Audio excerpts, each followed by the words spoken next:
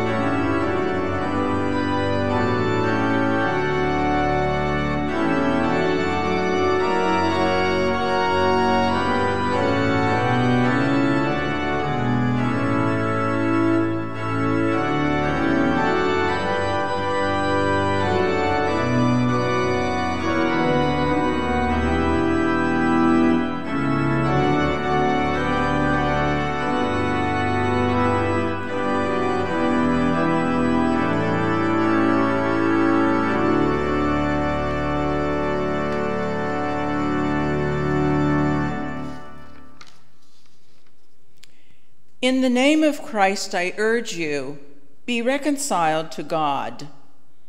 Trusting in the gracious mercy of God, let us confess our sin. Let us pray. Merciful God, we confess that we have sinned against you and one another in our thoughts, our words, and our actions. There is a brokenness in us that reflects the brokenness of our world, and it is deep and broad.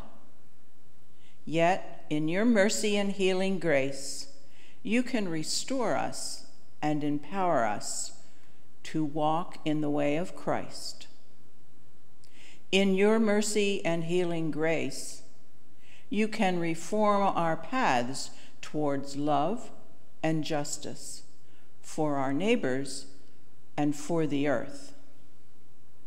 In your mercy and healing grace, you can make your peace, your shalom, a reality in our communities and lives. Amen.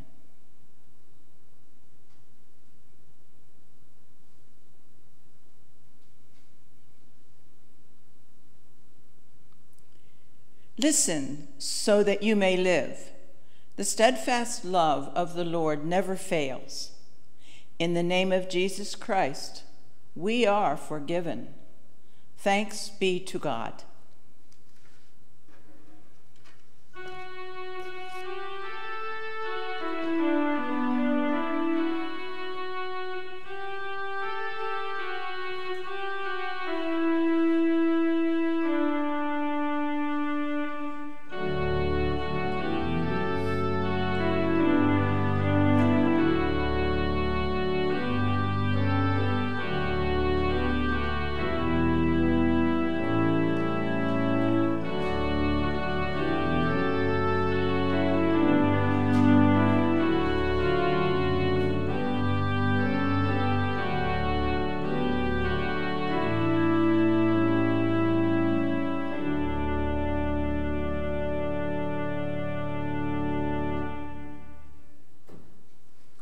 Morning, boys and girls. Hope you're doing well today. I just wanted to take a little bit of time and talk with you.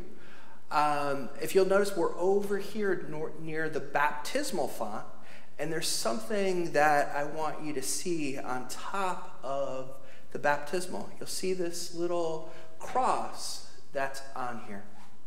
And if you look around the sanctuary, I know for some of you it's been a little while since you've been in the sanctuary, but you'll see in different spots, different crosses around the sanctuary. We have a cross on the banners over here on either side, and then a cross in the center window. The cross is an important symbol in our faith. This is a little cross from the wall, my wall in my office. This was actually my mom's when she was a little girl. Crosses. Jesus tells us in the scripture that we're going to read that we should every day pick up our cross and carry it. Now, do you think Jesus meant we're supposed to walk around with a cross like this? I think he meant something a little bit different. I think the cross is meant to be a reminder of Jesus' love and Jesus' statement to us to each day be more loving, more caring, and more faithful. To show love to our friends, to our families, to people in our classes, those around us. To show care to those people in need that might be in need of help, to show care to them. And to be faithful each and every day, a little bit more. Be faithful by praying, by reading our Bible as a family. That's what Jesus meant when he talked about carrying our cross. To be more loving, to be more caring, and to be more faithful. Would you pray with me? Dear Jesus, we ask you to help us to be more loving, more caring, and more faithful. May we follow you with our whole lives. In Jesus' name, amen. Guys, thank you so much for listening. I hope you guys have a wonderful week. Bye.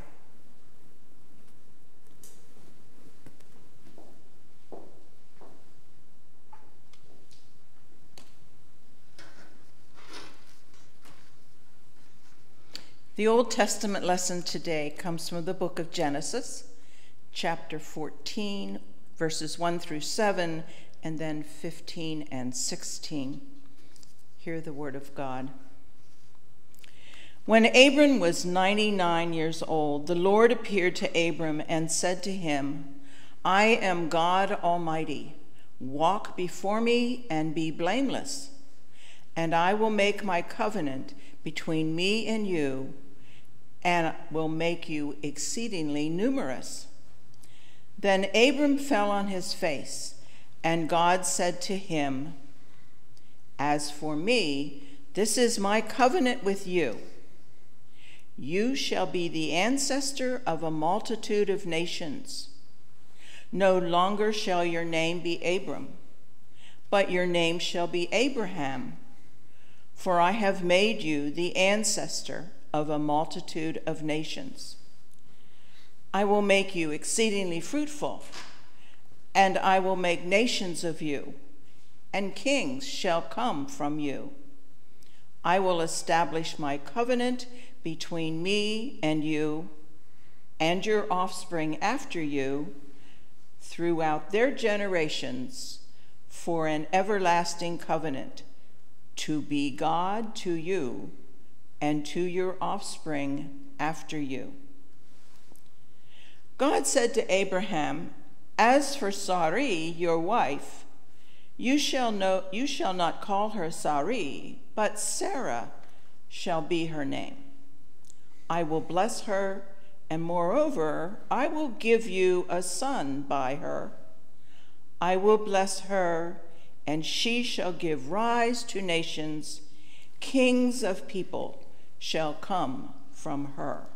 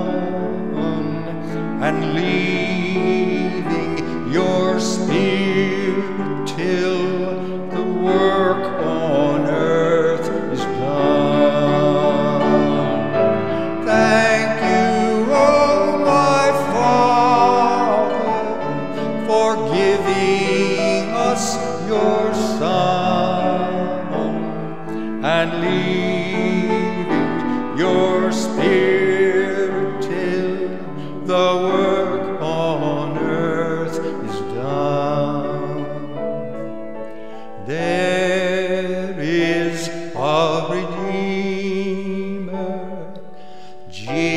Jesus, God's own Son, precious Lamb of God, Messiah, Holy One.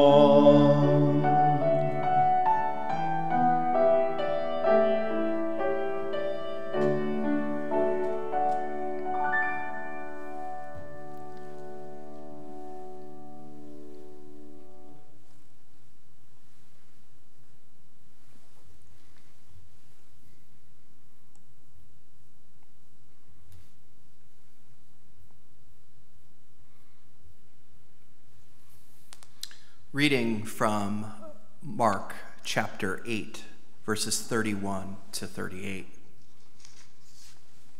Jesus warned them to keep it quiet, not to breathe a word of it to anyone.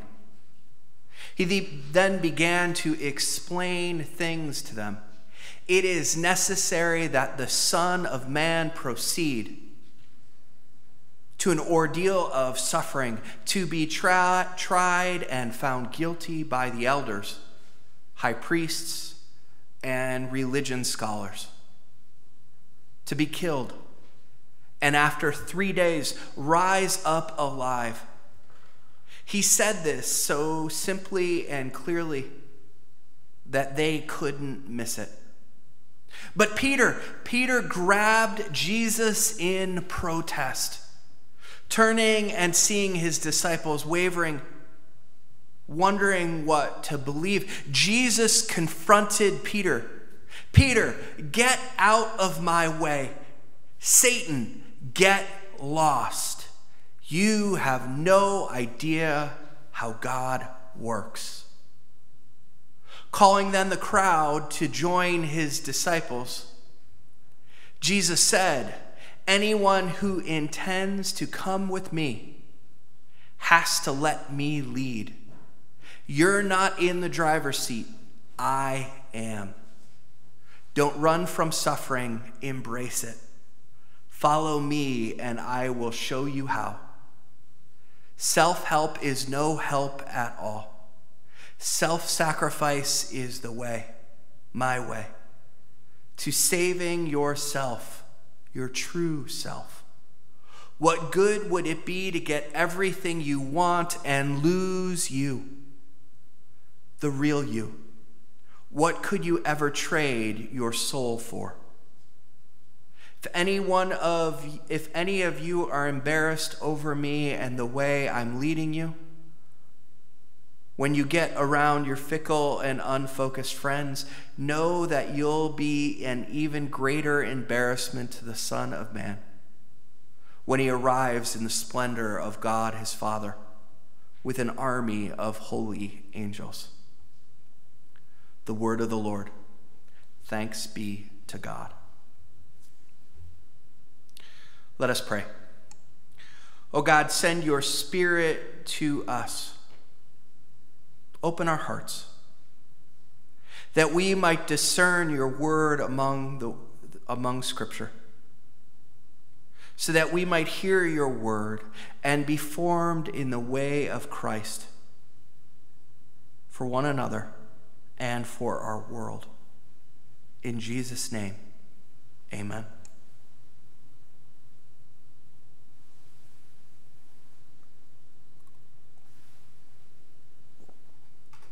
There is a wonderful children's book by Mo Willems called Edwina, the Dinosaur Who Doesn't Know She Is Extinct. The story goes that everyone in town loves Edwina. Edwina would play with the neighborhood children. She would help anyone who needed help.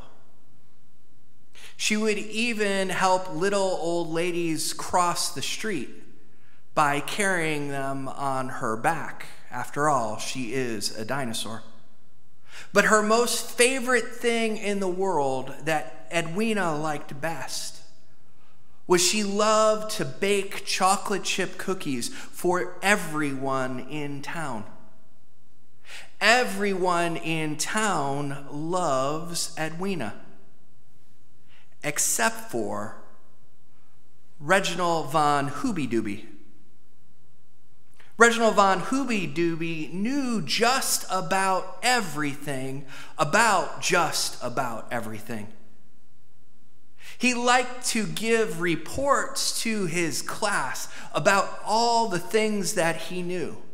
He loved to impress his teachers and his students in his classroom.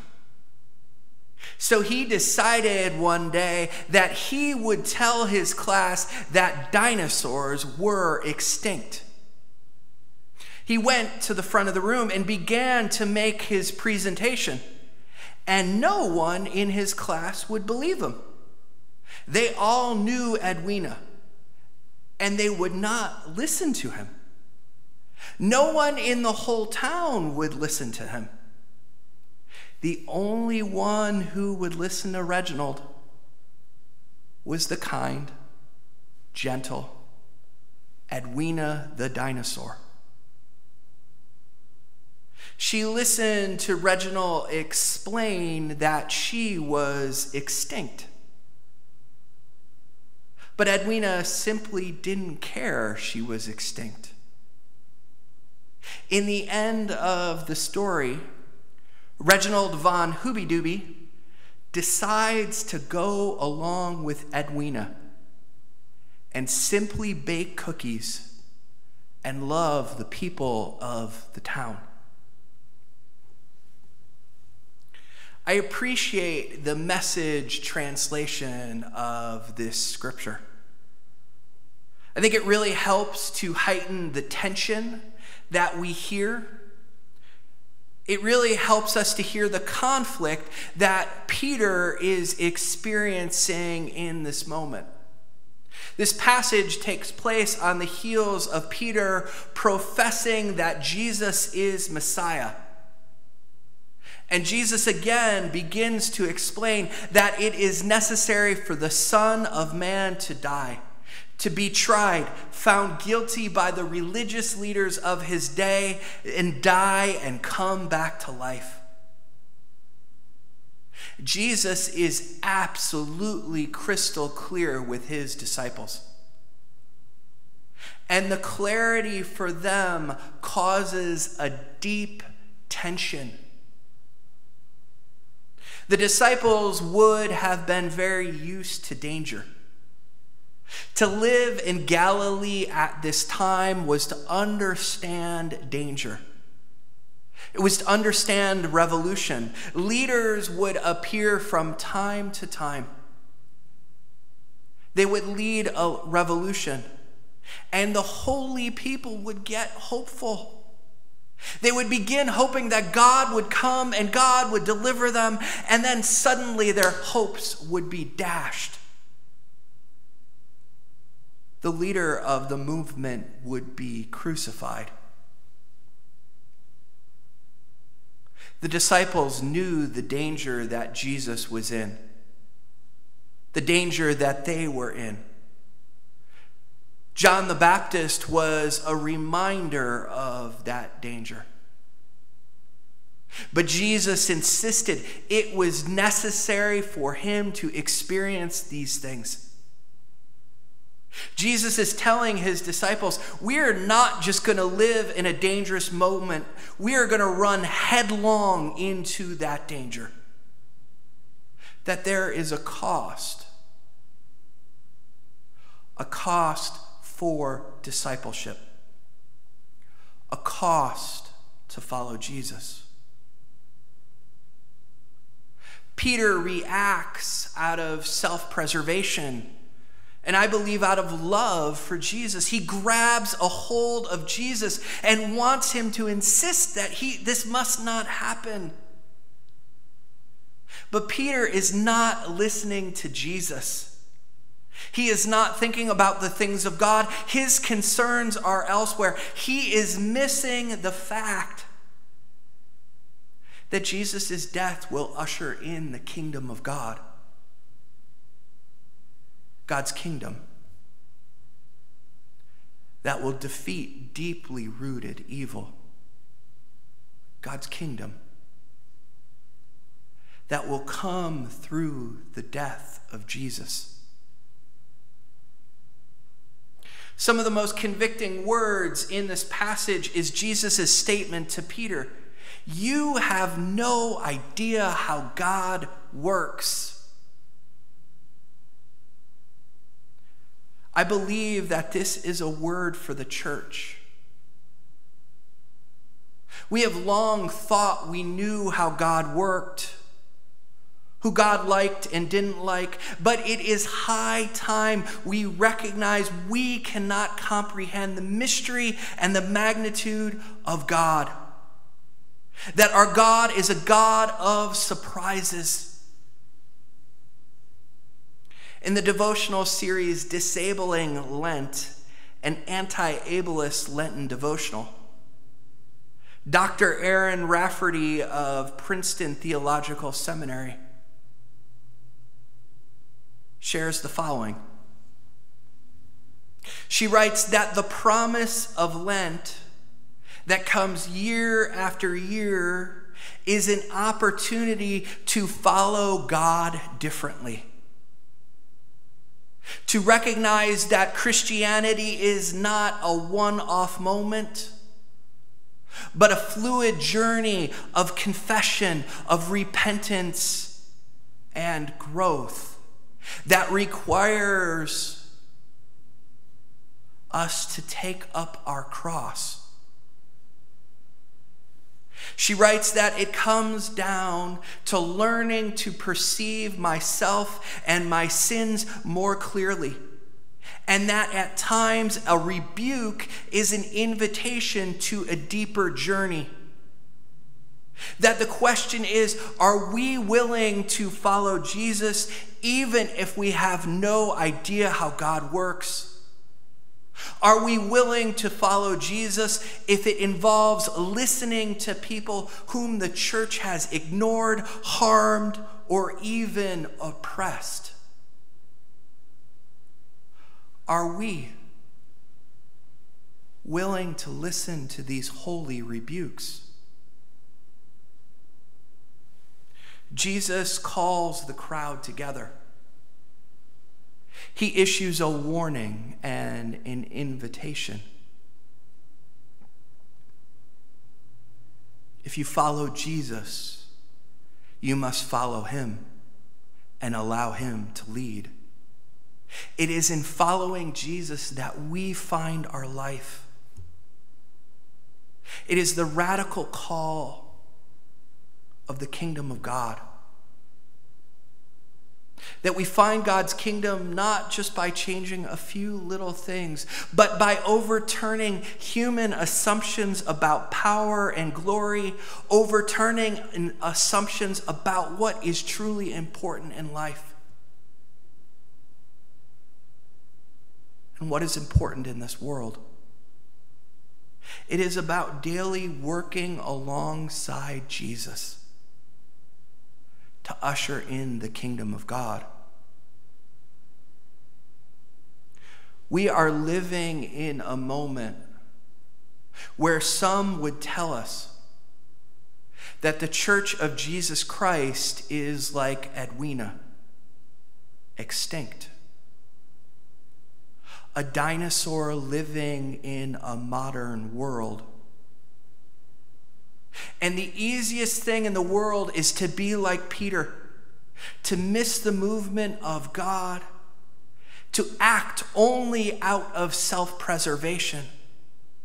But instead, we are invited by Jesus to participate in the unfolding kingdom, to ask the question, what is God doing in our community? What is God calling us to as a people this day? I was struck the other day by a story I read. It was about the Gallery furniture store in Houston, Texas. The owner of the store, Jim Mattress Mac, was driving to church on Valentine's Day when he saw a police officer covering a man with a sheet. The man had frozen to death on the street that night. Jim decided he needed to do something about this, so he opened his 3 furniture stores to the public as warming houses. He had as many as 800 people coming each day, and over 350 staying the night in his stores, sleeping on the furniture, getting a meal, having some coffee, and staying warm. He reached into his own pocket and paid for his staff and food vendors to come into the stores to provide meals for these people and run a temporary shelter. And what I think is really, truly interesting about this, he did this in 2005 after Hurricane Katrina, in 2017 after Hurricane Harvey, and again in 2019 after Tropical Storm Imelda. Mattress Mac said, "We've benefited from the public support over the years. It's our obligation to open our doors and let people come and get a respite from the storm. It is the right thing to do." Isn't this the call of the church?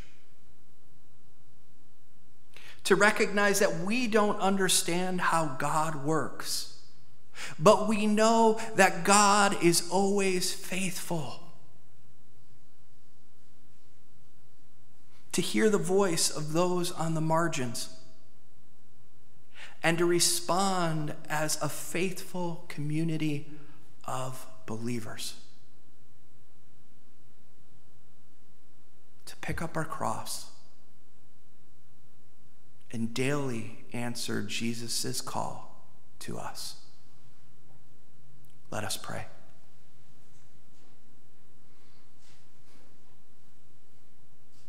Dear Jesus, your faithfulness is abundant. May we, your church, see that each and every day. And may we, your church, faithfully live out that call. The call to pick up our cross. The call to hear the voices from the margins. The call to usher in your kingdom. In Jesus' name, amen.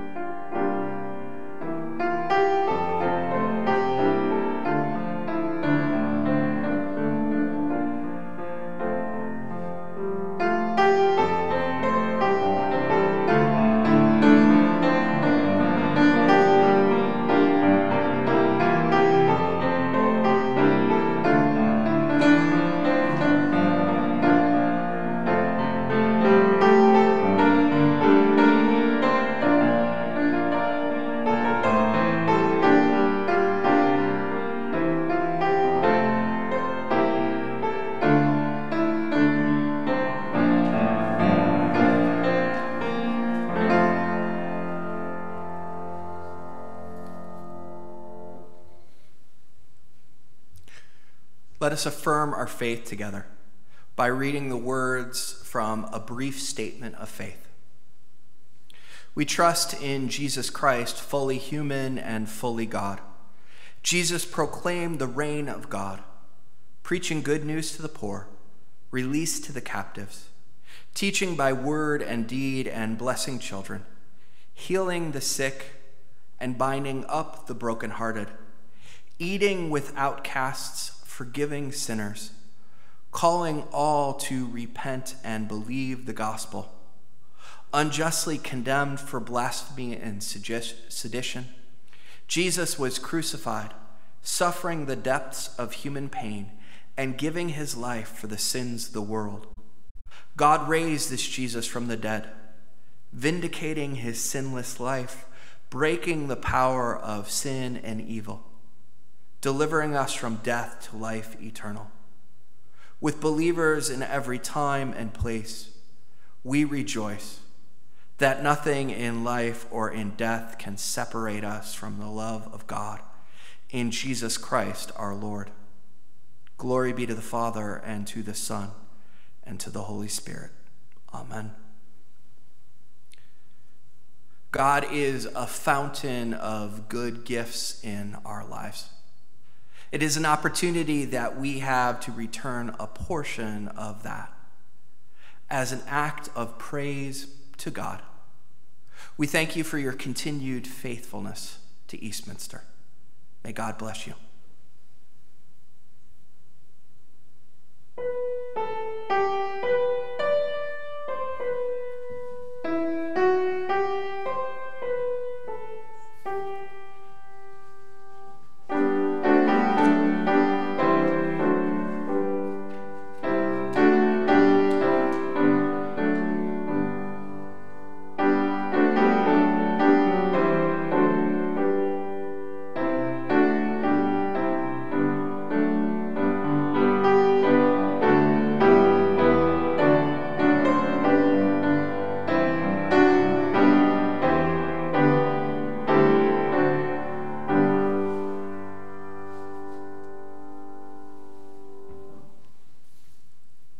There are several concerns of the church this morning.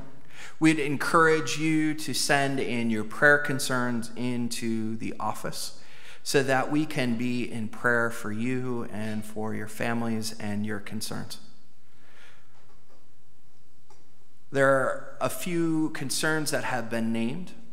This day we're in prayer for Anna Baker, Reverend Michael Campbell, Cade Curran, Connor Hensley, Dee Hoyt, Ted Levenko, Judy Lightfoot, Alan McIntosh, Brian Page, the Peck family, Linda Williams, and Don Wonders.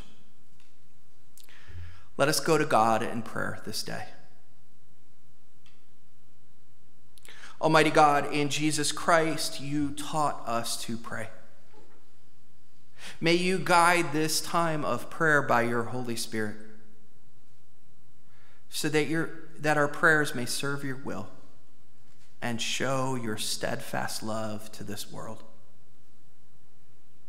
God, our Creator, we pray for the world that you have made, the world that you have blessed us with. God, we ask you to overthrow evil powers in this world. Right what is wrong. Feed and satisfy those who thirst for justice, so that all of your children, O God, may freely enjoy your creation, may joyfully sing your praises, O God. Gracious God, you called us to be the church of Jesus Christ. Keep us faithful in service, in breaking bread together, in proclaiming the good news of the world, so that people in our community may see your love and connect to your community. Eternal God, you sent Jesus Christ to break down the walls of hostility that divide us. And there are so many ways in which we feel that division this day. And God, this day we ask you to send your peace. Put down greed and pride and anger, which turn one another against each other. God, may we listen faithfully to one another. May we hope in a better future together. Speed the day, God, when your peace will envelop the earth. God, whom we cannot love unless we love our neighbors, our neighbors first. Remove hate and prejudice from us and from all people, so that your children may be reconciled one to another,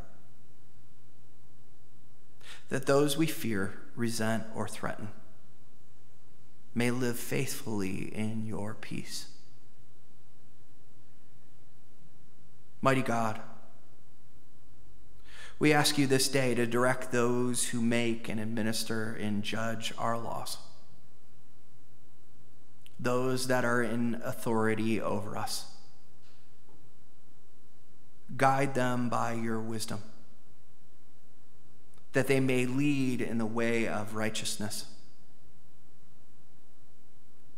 Give vision for all those who serve, to govern with peace, with goodwill and justice, that we may foster understanding in this world.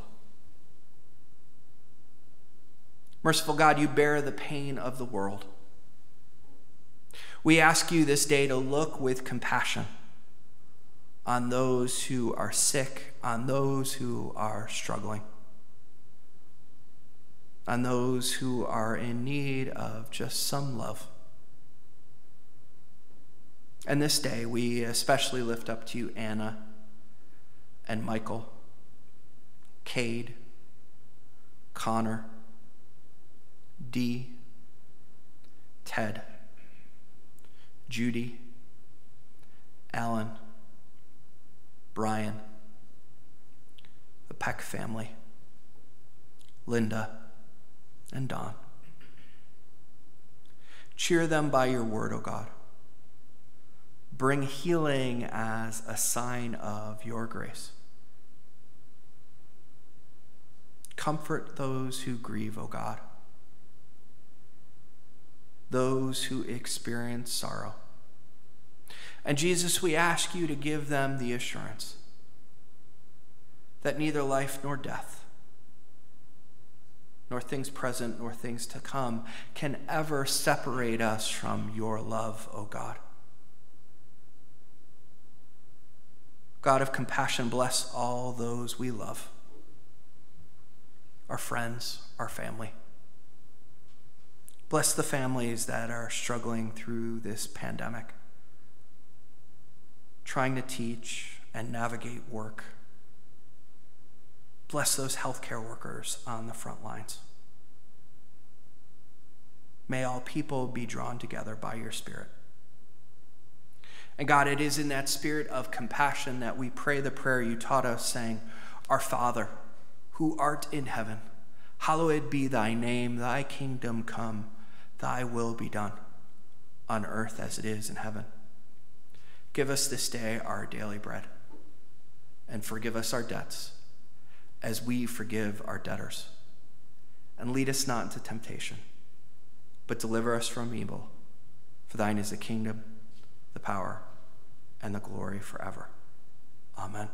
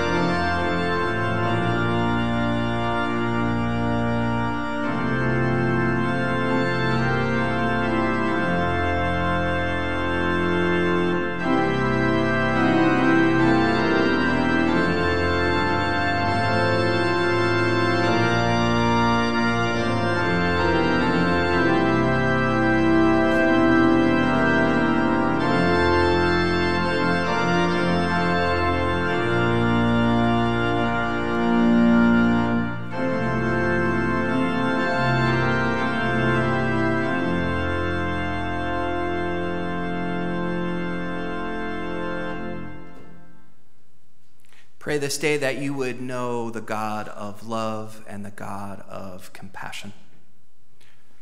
Go into God's world. In the power of the Spirit, resist evil. Stand for good. Be a blessing to your neighbor. Lift up the brokenhearted. Stand with the oppressed. And let all that you do be about love. Amen.